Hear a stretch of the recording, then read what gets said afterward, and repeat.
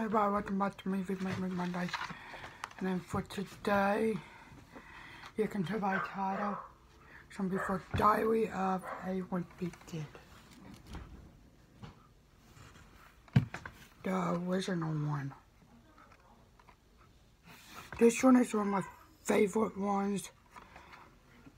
This is about Greg Halfrey. He goes and then he meets this, he goes to middle school, he meets Rowie, and they become best friends, and it said, it is not a diary, it is a movie. If you guys can see the back, and I'm not going to do a video about the DVD. If I did done a video on it, I don't know, said the book number 5. And you're ready to go. There you go, I like this. I wish they can make a 5th one, but bring back all the old people. Like Greg, who's right here, and then Wowie and Waltrip.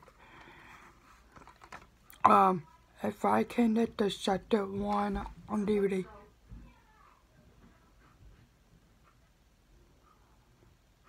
I'm gonna do that. But it is rated PG, 2010, 92 minutes long. 92 minutes long. Yeah.